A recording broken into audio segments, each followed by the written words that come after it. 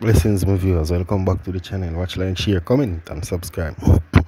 Man accused of shooting and injured police officer in Central Village remanded.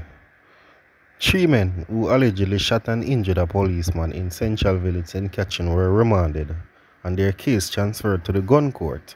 Kevin Morgan, 29, Denardo James, 26, and a 30-year-old Andre Reed, all of Central Village address, are to return to the court on November the 10th.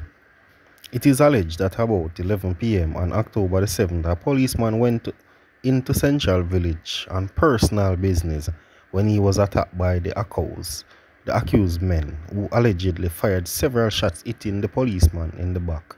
The victim was rescued and taken to the Spanish Town Hospital by his colleagues from the Central Village Police Station.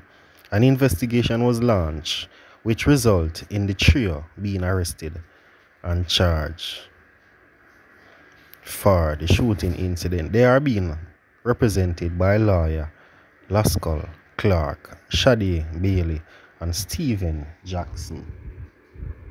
St. Catherine Tap Nakis Kanchak Nakis remanded. Alleged that the St. Catherine Kanchak Nakis Corey Renford was remanded when he appeared in the parish court today for the shooting death of an American woman, as well as the knockings of a Chinese businessman in his home. In the case of the woman in the matter was transferred to the gun court, and the case will be heard on November the 8th.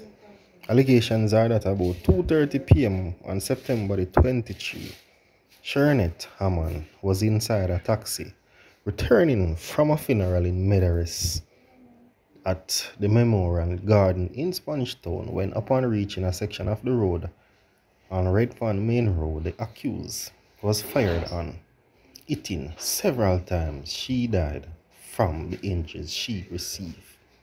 Renford, 31, alias Madwan, a painter from Fraser's Content in Spanish Town, was later arrested and charged with Hammond's death.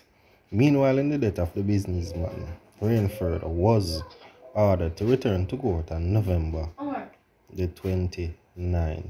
His lawyer, Kemai Mackenzie, told the court.